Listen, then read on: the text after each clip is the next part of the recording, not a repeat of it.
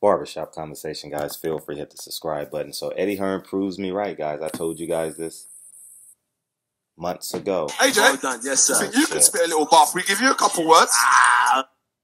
Sitting there listening to YouTube, watching everybody's videos. I told you guys months ago when this app was coming out that Eddie Hearn will begin to have to overpay to get these fights on the road. And I told you fighters how to leverage yourself so you can secure yourself. Basically, one fight on Eddie Hearn's app will secure your family for a long time if you invest. The first big one, and we're just going to assume that it's true. I'm not choosing Eddie Hearn's side, but I'm just telling you, we're just going to go under the assumption that this is true. We all know he lies 99% of the time. The only time he doesn't lie is when he can't talk. That's when he's asleep, right? So he offers Deontay Wilder $7 or $8 million to fight. Now, that's, I don't know what percentage over what Deontay Wilder gets paid. I'm not going to begin to speculate, but let's just say Deontay Wilder made $4 million his first fight. I mean, he's made $4 million in one fight. That's double what he had. That's a 100% increase. So I want all PBC fighters, hold your water. He's going to get desperate. And he's going to get anxious because he will be under the gun and under immense pressure to put on these cards. And he can't put on these cards with Jesse Vargas fighting a guy from Nicaragua that no one's ever heard of. He can get away with it for one card, maybe two cards. But moving forward, he can't do it. And the reason why, I told you guys on the video, so some of this may be repetitive. He wants to leverage Anthony Joshua and the Deontay Wilder fight as the build-up on his DAZN app. So by April, the subscription base will be so strong and highly anticipating the Anthony Joshua Deontay Wilder fight that you got to hold on. So not only will you on this channel get real estate advice, great boxing advice. I'm still undefeated. I'm going to do my prediction video for Devin Alexander, Andre Berto this week. And in addition to that, you get contractual advice. Now, I'm not the expert on contractual. I'm just a guy who's pragmatic and has common sense and has dealt with $5 contracts to multi-million-dollar contracts as it relates to property and, the movie industry, etc. So listen to me, PBC, hold your water. And if I can take it down to our level, when you go buy a car, hold your water. Everyone gets anxious when they go buy a car. Walk out of the dealership. They will call you first thing in the morning. You don't think that car salesman wants to make that sale? He has 100 of those same cars on the lot. He's trying to get that sale.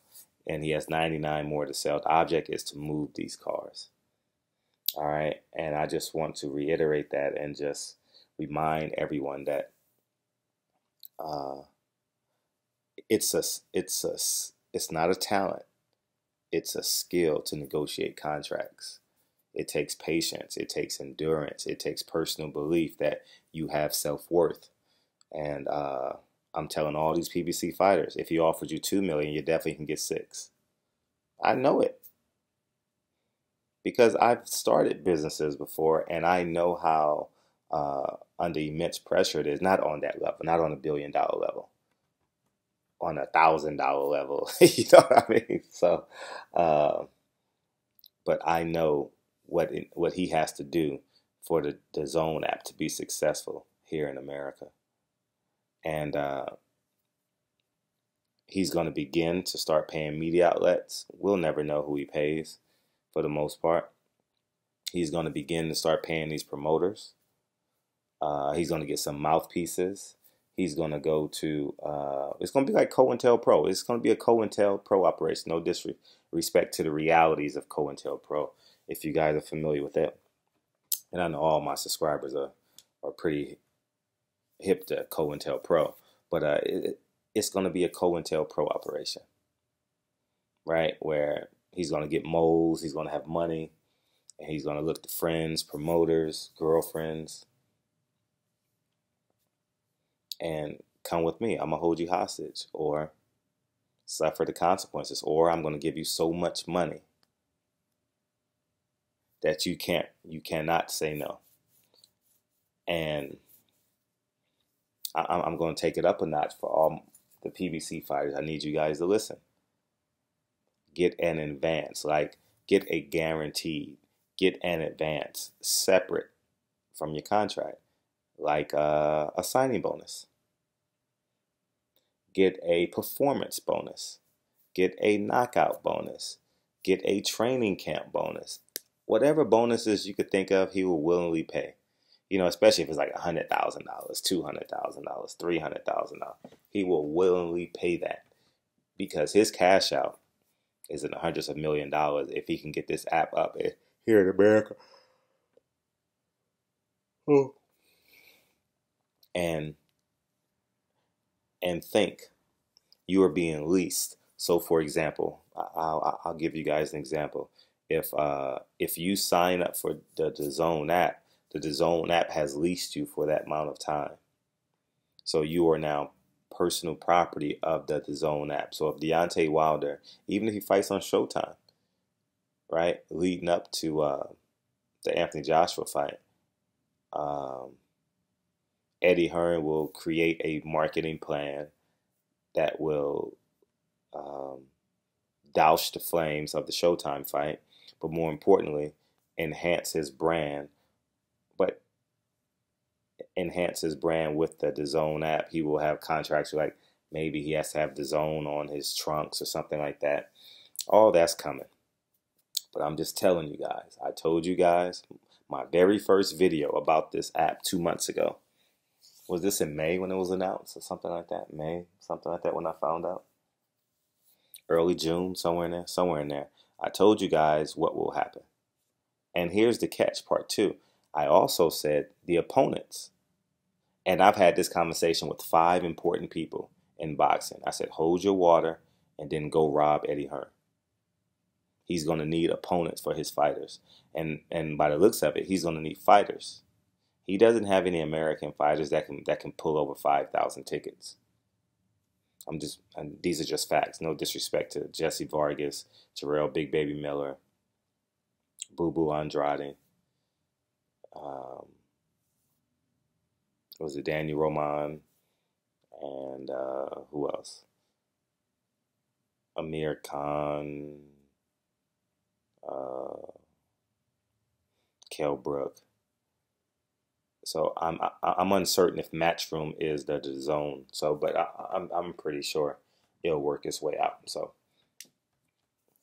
but yeah, man, I told you this day was coming. I told you guys this day was coming. Hold your water. That $15 million. And I'll say this. Now, I'm not even going to go into those conversations I've had. But I told people that this day was going to come. When I knew Eddie Hearn was getting at the DAZN app, I called people who had fighters. And I said, hold your water. I guarantee you Eddie Hearn is going to go. It's not even going to offer you. He's going to chase you down with the money. He's going to fly to America on a private jet, pull up at your house with a case full of money to get you to fight one time on a DAZN app, maybe in your city. So here's what I want you guys to do. Get a signing bonus and get performance incentives. All right, you can have all those for basically free. He's going to be desperate. He's not going to be publicly desperate. All right, and if I'm a PBC fighter, I wouldn't shame him. I wouldn't shame him at all because at the end of the day, it's